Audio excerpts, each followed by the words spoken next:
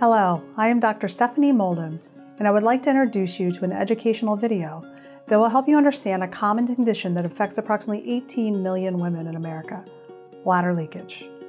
If you suffer from this, you are not alone. I hope you will find some valuable information in this video. Living with bladder leakage or urinary incontinence can be challenging. It can interfere with your activities, intrude on your social life, and be just plain inconvenient and embarrassing. You are not alone.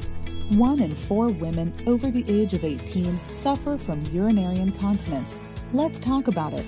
What is urinary incontinence, and what are some common causes? Urinary incontinence is the involuntary loss of urine from the body. It can be frequent or occasional, a few dribbles to a total loss of control. It can be triggered by certain activities that cause extra pressure on the bladder, like lifting, running, coughing, or even laughing.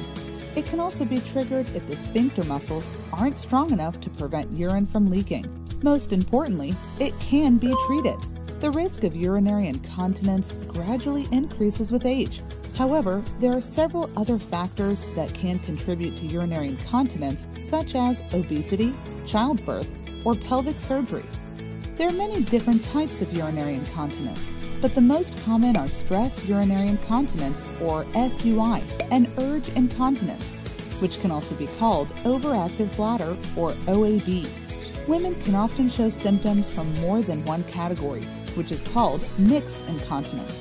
If you experience any of these symptoms, talk to a specialist to ensure you find the treatment that is right for you. Thanks again for your time.